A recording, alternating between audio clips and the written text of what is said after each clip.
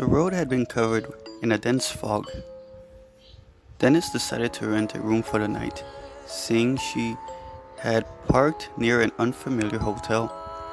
She got out of her car, looked around for any signs of an entrance within the gray haze. A small light broke through the fog to reveal a glass door leading into a hotel lobby. An aged man behind the counter looked at Dennis with an exhausted expression. "Can I help you, miss?" he asked in a fatigued voice. Dennis came forward and asked for a room. After the exchange, she was given a key. She headed to the room and locked the door behind her. She sat down for a moment, talking to her partner who had always listened to her. He was always there. From her disastrous divorce to her parents' death, no one understood her quite like he did. He made her feel safe, always protecting her from cruelty of the outside world. She left it all behind with him on her side. He never judged her. He never let her down. Dennis felt complete when she first held him. A woman who had always traversed life on a single path. When she held him, she felt a power that not only he could provide.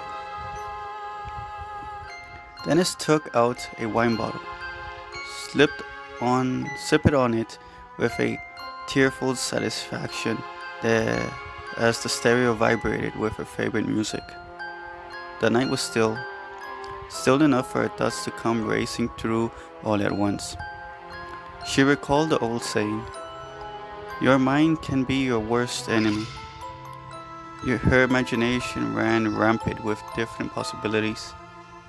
What could have been, how things should have been, and how it was all too late to change. Choices cannot be taken back once they've been made. Dennis went into the bedroom, spreaded her makeup all over the sink. She fixed herself up perfectly for her partner. She always took pride in how well she could place crimson lipstick on her soft lips. Dennis was a beautiful woman indeed, but she never saw herself that way. Her ex-husband didn't care that she was the vision of beauty. His only goal was the conquest of other women's hearts. Dennis' partner eventually took care of that problem. The music shifted to soft jazz. Dennis slowly danced out of the bedroom and over near the bed, where she took her partner and swung him around to the beat. Dennis held him tight as the night progressed, all while tears rolled down her eyes. Her mascara mixed with the water, trailing down her dimples. The dance came to a stop the moment the music ended, in a sound of silence. Dennis looked at her partner, ready to do what she had been wanting to do for so long. She got to her knees, grabbed him firmly.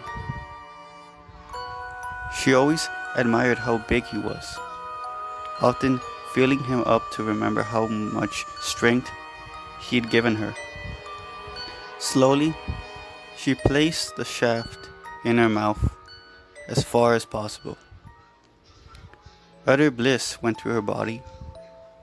She was finally doing what she had been wanting to do the whole time. She closed her eyes as her partner finally said something throughout the long, cold night.